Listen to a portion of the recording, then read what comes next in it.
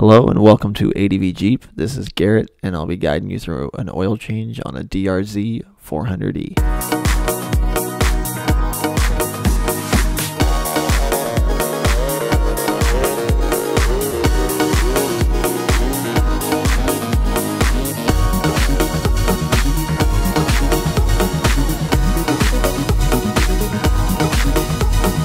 You're going to need motorcycle oil, DRZ filter, 10 and 12 millimeter crush washers, ratchet, 10, 12, and 14 millimeter sockets and extension, torque wrench, oil drain pan, rag, and gloves.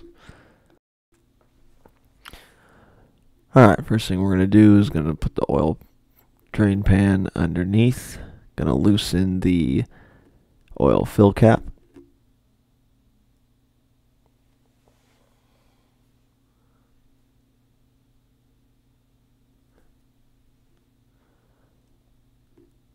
You'll see the frame plug up towards the front. Mine's blocked by the skid plate underneath, but I can still reach it with an extension. It's going to be a 12 millimeter socket.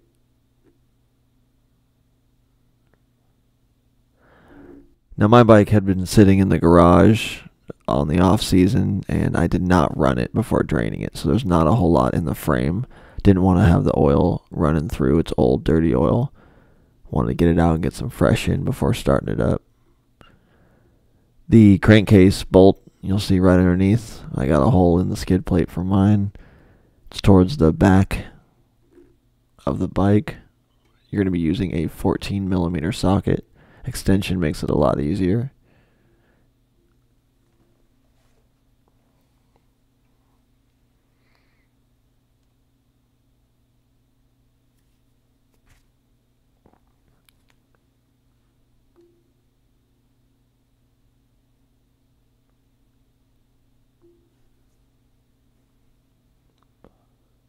When you take it off, make note of the crush washer. Each bolt should have one, both on the crankcase and the frame. You'll see it on there. They're both kind of stuck, but unscrew it or pry it loose. Some people say you can reuse these. I do not recommend reusing a crush washer. When you crush it, it's supposed to take the form and seal it tight. And they're also like 50 cents. So it's definitely worth it to just get some new ones.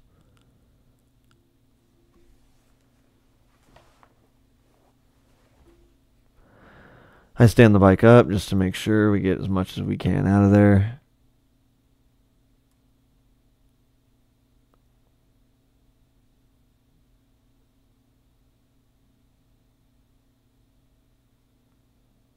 And now for the oil filter, we're going to remove 3 bolts. Using a 10 millimeter socket right here on the right hand side of the bike.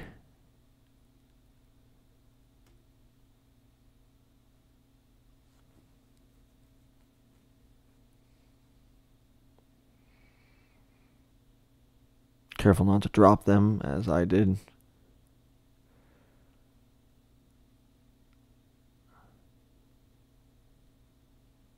Now this is where it would have been better had I taken off the skid plate, but I just make sure to clean it as best as I can once I'm all done. Wipe everything down. You're going to have 2 O-rings for the oil filter. You're going to have one on the cap right there, a large one, and you'll have a small one either inside or it may have stuck to your oil filter like it did to mine. Make sure that you keep those if you're going to reuse them. Mine were in good shape. I had just replaced them on my last oil change middle of last year and they were still pretty solid, so no marks. Looking for signs of wear or cracks, tears. If you have any of that, you're going to want to replace them.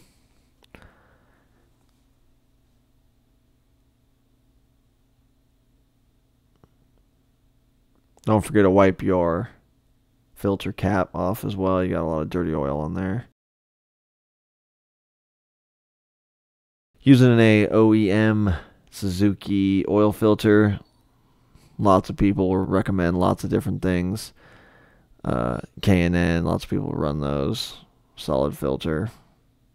I'm sure if you use OEM or one of the name brand filters, you're probably going to be alright.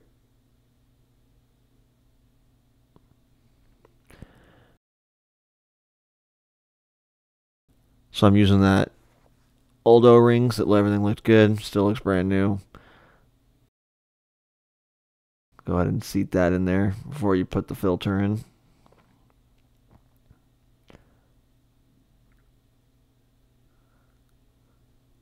Make sure you have a little bit of oil on those O-rings if they're the brand new ones, so that, especially this one on the cap, so that when you undo it,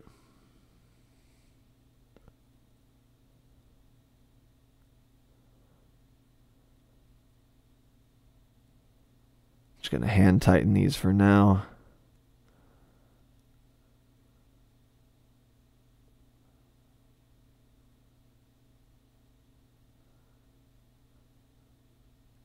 Putting a brand new crush washer on the bolt here.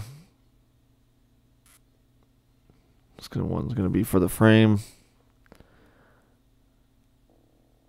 Gonna hand tighten this as well. We'll be going back through and torquing everything down before we add the new oil.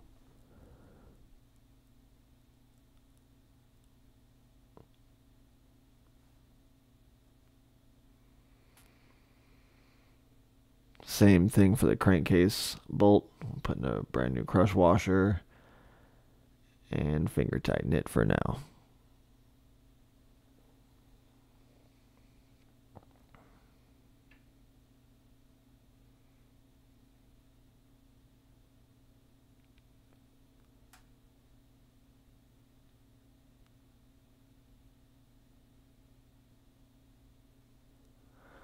Now, Suzuki doesn't recommend or they don't provide a torque for the filter cap. It just says tighten securely. I just give steady pressure and make sure that it's tight and nothing's leaking, and once I run the oil through it, check it again just to make sure no oil is coming out of there. As long as it's not leaking, it should be alright. Nothing's loose, no leaks. That's what you're looking for. For the frame, we're going to be doing 13 pound-feet of torque or 156 inch-pound. I have a little inch-pound torque wrench, so I go with the 156. And for the crankcase, we got 15 pound-feet or 180 inch-pounds.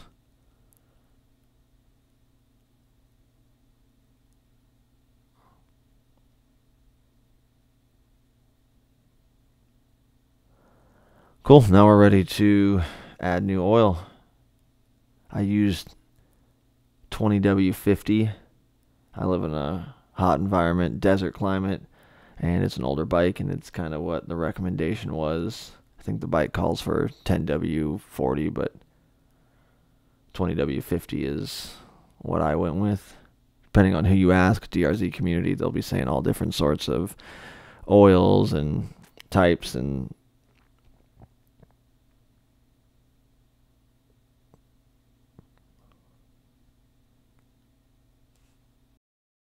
it says a little bit less than 2 quarts. I leave just about a little bit in the bottle, see how it runs, and after checking it, then I come back, add more if I need to. Like I said, I hadn't started my bike in a while. A little bit of starter fluid just to get it going. It's been about 4 months.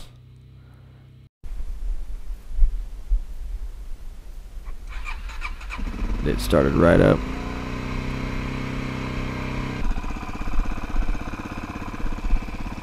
After warming the bike up, letting it run, I do at least 5 minutes, make sure it's oil's hot and coming into the frame, because that's where the dipstick is, so you need that oil overflowing into the frame.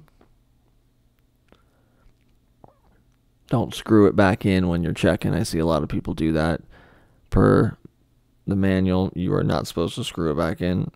Just stick it in and pull it out and check it. I'm sitting right there at about 95%, which on a hot bike is perfect.